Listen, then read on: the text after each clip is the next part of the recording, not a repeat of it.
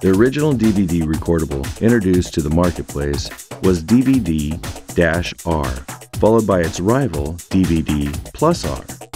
dvd+r media was originally designed to record data, whereas dvd-r was developed for video. The key difference will be each format's playback compatibility or percentage of DVD equipment that can read them. Numerous studies have shown that dvd-r is the disc with the highest compatibility when recording and playing video. Most drives today will record and play either format, but you should know your drive compatibility prior to purchasing a disc. As for CD media, CDR is the only format produced. Both DVD-R standards have a rewritable format called dvd-rw and dvd+rw. CDR also comes in a CDRW format.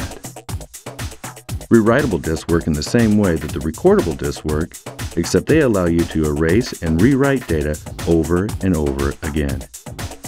Rewritable media is primarily used as a storage device. They're traditionally more expensive than write-once discs and have lower compatibility ratings. If you are expecting a recipient to be able to play the disc or use it as a master, you should stick with the recordable write-once format.